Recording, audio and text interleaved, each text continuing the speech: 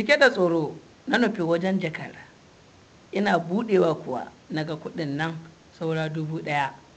Wannan ya tabbatar mini da cewa mai gidana ne ya zama zakara. Kuka na fara yayin da na kama zakaran ina ƙara masa kallo. Shi ma kallo na yake, aikuwa cikin tashin hankali na dafe ƙirjina, haɗe da faɗin sunan da oganmu ya faɗa. Kafin ƙiftawar ido na bayyana a gidan 'yan mafiyan nan, ina kuka. Wannan shine karo na farko da na zo ban iske ogan ba. Shiru falon ba kowa. Na daɗe a tsugunne riƙe da zakara da nake wa kallon shine mijina. Ina kuka, daga bisani na ji kwaramniya na fitowa daga wani ɗan ɗaki. Da sauri na miƙe na nufi wajen. Sanda na ratsa ɗakuna 3 ina bibiyar ƙarar da nake ji, tukunna na ƙarasa wani wargajejen kicin. Matan da suka kai mana abinci a wancan ranar da aka kama ni ne suka tafa min aikin dahuwa. Ni dai ga jini kaca-kaca a ko'ina. Sai daga bisani can na hangi kawunan mutane har 3 a ajiye. Idanu na rufe domin na gane cewa wanda aka yanka ne. Ɗaya daga cikin matan ne ta juyo ta kalle ni. Fuskar ta babu walwala. Ke kuma me ya kawo ki nan? Daga shigowa ƙungiya shikenan aka gaya miki har an baki ikon shiga ko ina ne a gidan nan? Ta gefenta da ke rike da ludayi tana juya nama a tukunya ta ce, ƙawata rabu da ita, in dai tana shige-shige har ta kai kanta ga hallaka, in dai nan gidan ne. Kuka na ƙara rushewa da shi, hawaye suka ƙara jiƙe man fuska, da sauri suka maido hankalinsu gare ni. Sai yanzu ma suka lura da zakaran hannuna. Na gane hakan ne saboda jin da na yi ɗaya daga cikinsu ta ce, wannan zakaran fa, ke kin samo kayan kuɗi, meye kuma na kuka? Cikin kuka na ce, wannan da kuke gani mijina ne. Na ajiye kuɗin tsafin a ɗaki ban sani ba ya je ya taɓa. Yanzu gashi ya zama zakara. Don Allah ku taimake ni ku dawo min da shi in kun san yadda ake dawowa da shi. Mamakon su tausaya mini sai na ga sun kyalkyale da dariya, haɗe da kashewa da hannuwa. Tsuru na yi, ni dai na tsaya ina kallon su. Bayan sun gama dariyar, ɗaya daga cikinsu ta kalle ni. Ɗayar ta ce, Asabe, kin ji wata sabuwa, in ji 'yan caca. Asaben ta ce, Sahura, wannan al'amari kuma ai mu sai dai kallo. Ta jira oga ya dawo, watakil ya kokarta. Sahura ta ce, ke malama, wa ma kike da suna? Nusaiba. Yauwa Nusaiba, in gaya miki gaskiya, kin rasa mijinki kenan har abada. Kawai yanzu abin da ya fi shine ki koma gida ki mai sutura, ko ke kaɗai ce ki mai sallah. Domin in mai gida ya dawo zai yi wuya bai karɓe shi ya yi kuɗi da shi ba. Wasu zafafan hawaye ne suka ƙara kwaranyo min daga idan. Na tuna soyayyar da ke tsakaninmu, wai yau a ce na yi sanadin barin shi duniya. Wani kukan na ƙara fashewa da shi. Asabe ta daka min tsawa. Kin ga malama, mu fa kin cika mana kunne. Mu fa da kike gani ba wai tausayinki za mu ji ba. Kawai malama ki yi farin ciki, yanzu ba ruwanki, za ki sake yadda kike so a gidanki. Motsi muka ci daga waje. Nan da nan suka juya suna ci gaba da girkinsu. Wai oga ne ya dawo daga gidan. Ina jin su suna gulmar cewa wai oga baya zama sosai tunda matar shi ta kusan haihuwa dinnan. Da sauri na fita wajensa ina kuka. Yana gani na ya fara tambayar meye. gaban shi na zube ina kuka haɗe da ajiye zakaran a gaban shi. Cikin kuka na fara magiya ina roƙon shi kan ya taimaka ya dawo min da mijina.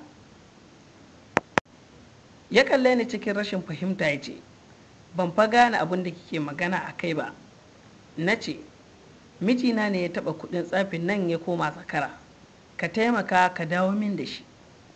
Ɗan murmushi ya yi kafin ya ce, wani ganganci ne ya kai ki kika bar kuɗin nan har ya gani ya taɓa.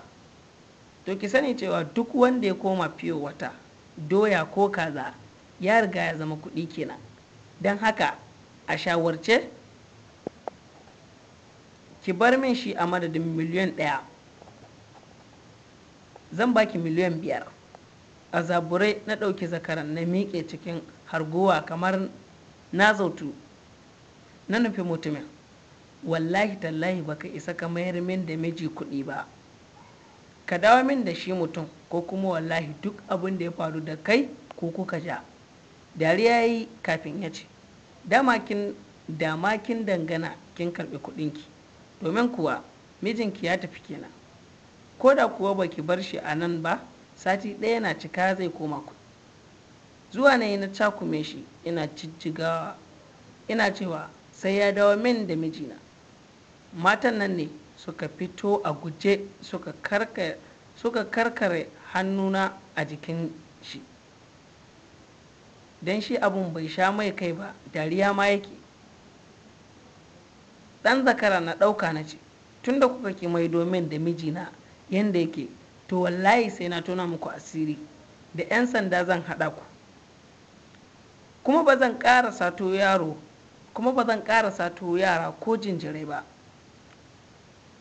Dariya ya sake kecewa da ita yayin da ya nuna min wata gawa da ke can kwance bayanmu. Kallo ɗaya nawa saurayin na gane shi don ina yawan ganin shi a nan. Ogan ya ce, wancan da kike gani ya daɗe a ƙungiyar nan yana aiki. Aikin shi sato ƙananun yara ne duk sati. Jiya ne ya kamata ya kawo, amma bai kawo ba. Kin ga abin da ya faru da shi? Dodonmu ne sun shanye mai jini. Kuma ki sani cewa ba za ki taɓa iya kai ƙararmu ba. Ba ma za ki gamu ba in kika zo da wannan ƙudirin. Ina kuka na fice a gidan, na koma gida na sa zakara a gaba, sai da na sha kuka har na gode Allah. Ni dai shiga ƙungiyar nan bai min rana ba. Ganin da na yi zakaran ya kwalalo min ido ya sa na yi tunanin ko yunwa yake ji. Kicin na shiga na ɗebo farar shinkafa na zo na zuba mishi a gaban shi, haɗe da ɗebo mai ruwa a wani ɗan kwano na aji, amma ko kula su bai ba. Na yi tunanin ko irin su ne baya so.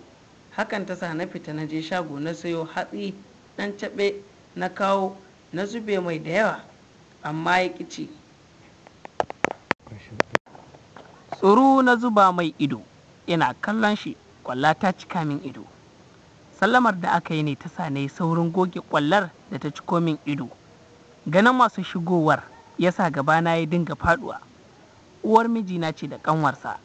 Ji na jikina duk ba ƙarfi, domin kasa tashi ma na yi har sanda suka ƙaraso wajena. Ganin sun ƙurace min ya sa na kakaro murmushin ƙarfi da yaji na miƙe. Umma, sannunku da zuwa. Na shiga ɗaki da sauri na ɗauko musu tabarma. Bayan sun zauna ne Umma take cewa, Nusaiba, yaushe kika fara kiwo? Na yi murmushi na ce, ai jiya ya sayo min. Kai amma Bala an yi sakarai. Yoya za a yi ya sayo miki zakara, ke da kika so ki samu albarkar kiwo? Ai kamata yayi ya sayo miki kaza, in son samu ne sai ya haɗo da zakara, amma ba zakara ɗaya jal ba. Wasu hawaye na ji suna ƙoƙarin zubowa da sauri na juya na shiga ɗaki. Bayan na goge na ɗan nutsu na ɗauko hijab da wata 'yar kula mai kyau. Na fito na ce, Umma bari na karɓo muku abinci, kun zo abinci ya ƙare. Har sun fara cewa na bari, ni kuwa ban ko saurare su ba na fice. Duk da yamma ta yi ban rasa abincin sayarwa ba a wani restoran. Shinkafa da miya har da nama. Na kuma sayo lemon kwalba 2 da fiyo wata. Na je na kai musu. Tunda na durƙusa na ajiye, Umma take kallo na san cewa kuma kallon mamaki ne. Gefe na koma na samu waje na gaishe da Umma. Salima ta gaishe ni. Bayan mun gama gaisuwa na ce bismillah su ci abinci. Umma ta kalle ni haɗe da kallon ƙofar ɗaki ta ce, wai ni kam ina Balan yake ne? Shi fa ya ce in zo yana gida. Dum na ji gabana ya faɗi. Murmushi na yi haɗe da cewa, Umma ku dai ku ci abinci tukun. Ni na fi so ku ci abinci ku huta tukun. Bata min gaddama ba, suka juya suka dukufa wajen cin abinci. Zakaran nan ne ya fara wani ɗan kuka yana kallon mu. Umma ta juya ta kalle shi ta ce, Nusaiba ko dai baya da lafiya ne? Na ji yana wani irin ƙara. Ga kuma abinci a gaban shi ya kasa ci. Ta ƙarasa haɗe da kai lomar shinkafar a baki. A zuciya na ce, Umma, yaranki ne ya kawo zakaran nan. A fili kuwa murmushi yake yi lokacin da na kai dubana ga zakaran na ce, baya da lafiya tun da aka kawo shi. Gashi ma ya ƙi cin abinci. Ina ga gwaida ce take damun shi. Shiru na yi ina tunanin wace ƙarya zan zabga wa Umma. Na yi zurfi sosai cikin tunani har suka gama. Nusaiba, Nusaiba, na ji ana kirana. Sai lokacin na dawo daga duniyar tunanin da na tsunduma. Me kike tunani haka? Ina ta magana kin yi shiru.